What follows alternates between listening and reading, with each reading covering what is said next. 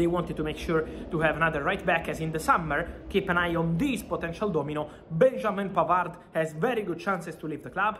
Hey guys, welcome back on the channel with Fabrizio Romano with one of the craziest story we had on the transfer market this window. João Cancelo to Bayern. What really happened? Let's jump into it together.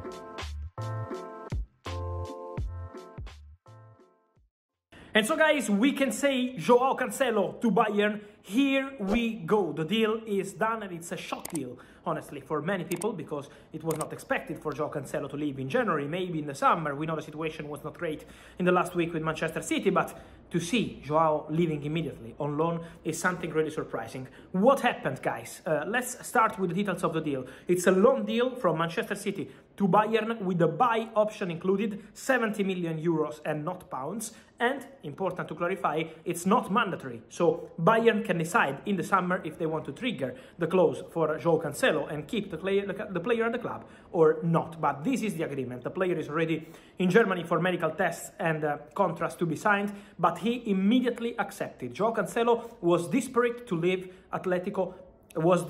leave Manchester City as soon as possible.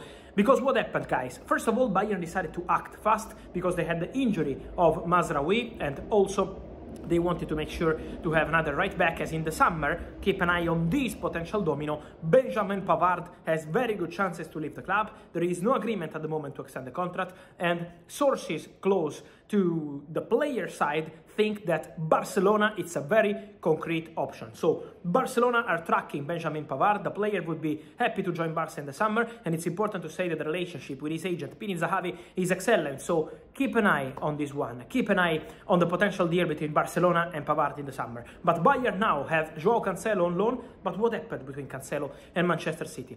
Cancelo was not happy with the lack of game time, and this created a really tense situation between João Cancelo and Pep Guardiola.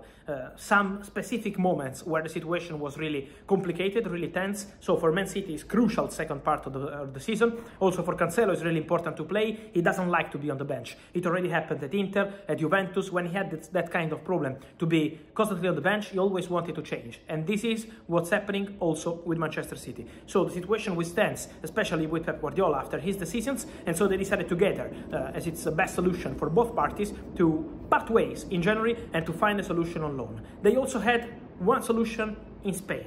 One Spanish clubs approached Manchester City for João Cancelo, but Bayern were really convinced. They were really fast on this deal. They reached immediately an agreement with the player because Cancelo was excited to try a new step in a different country. He already played in Spain with Valencia, then in Italy with Inter, then of course with Juventus, and in England with Manchester City. Now it's time for Bundesliga because the deal is done. Loan with buy option, 70 million euros after a really complicated past few days between João Cancelo and Manchester City. So they didn't want any tense situation, they didn't want any problem in the dressing room or between the manager and any player, and this is why both Man City and Cancelo, and of course his agents, decided to proceed with this solution. It's gonna be Bayern.